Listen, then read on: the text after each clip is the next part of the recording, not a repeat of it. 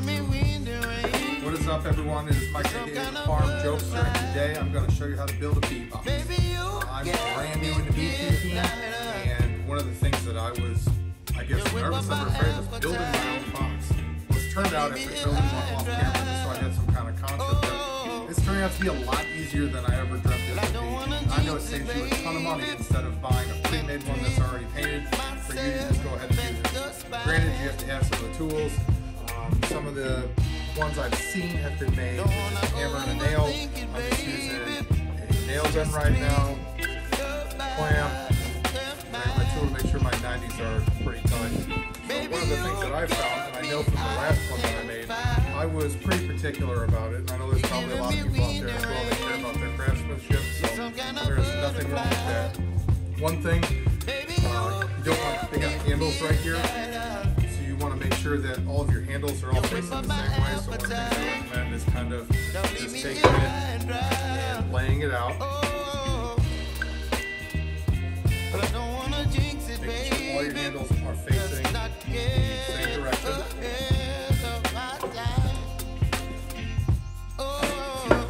And because it's not put together, everything is all wobbly. I got a tablecloth. Plastic mat laid down right now, so that I don't get any glue at all or anything on it, but this is essentially what you're looking for. But as you can see, it's really wobbly. It's going to fall apart on you. I do wish I had a second one of these, but clamp, but I'll make do with what we got. So one of the things that's recommended to me was just using some kind of wood glue. So I just generous about it. Just put the wood glue in there. Put some glue in each one of these notches. Baby, you give me midnight. You whip up my appetite. Don't leave me high and dry. Baby, you give me ice and fire. You're channeling wind and rain. Some kind of butterfly. Baby, you give me midnight. You whip up my appetite. Don't leave me here high and dry. Oh, oh, oh, oh.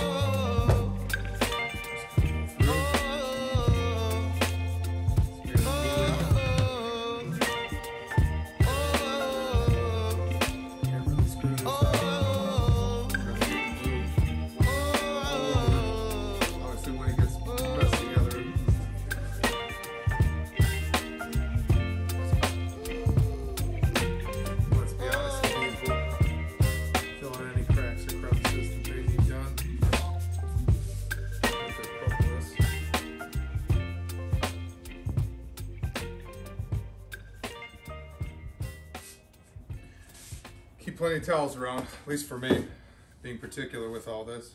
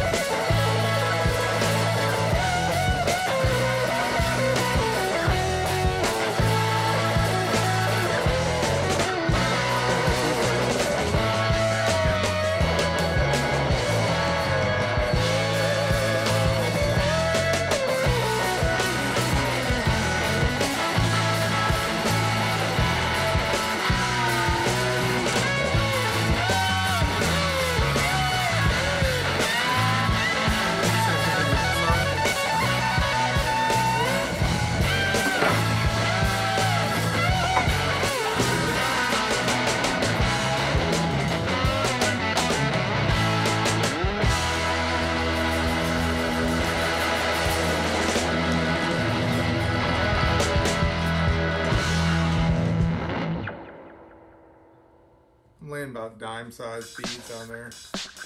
Maybe it's too much, maybe it's not enough. Again, it's my first one. Second one, I should say.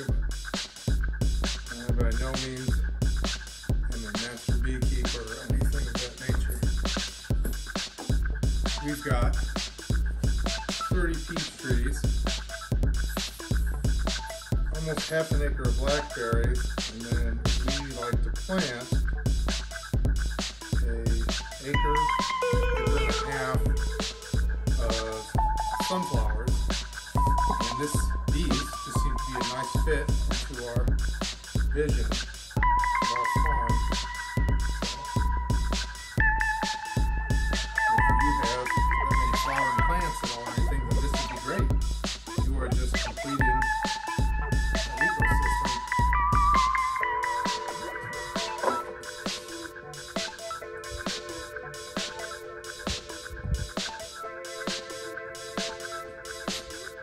I'm sure somebody will say I'm doing something wrong.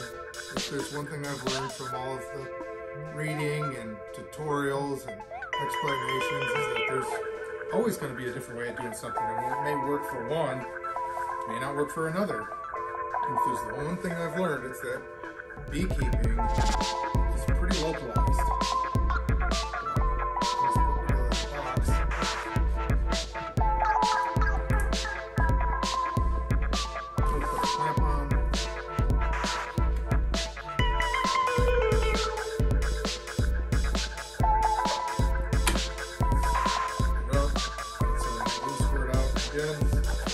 Triple 90s,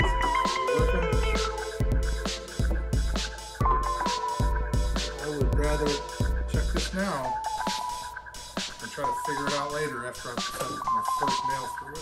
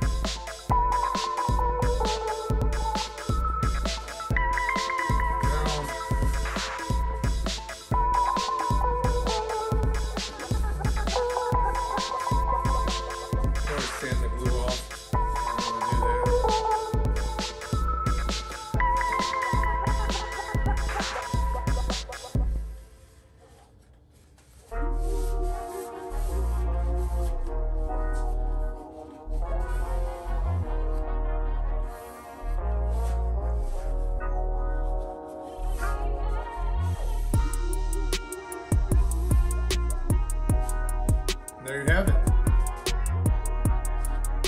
Another made bee box.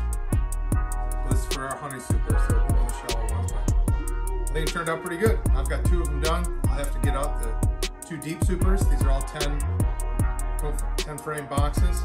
So hopefully if this helped you, if it helped you, don't forget to subscribe and give it a thumbs up. If you have any questions, please don't be afraid to ask. If there's one thing I've learned, there's no such thing as a stupid question. We're all trying to grow while we do this together.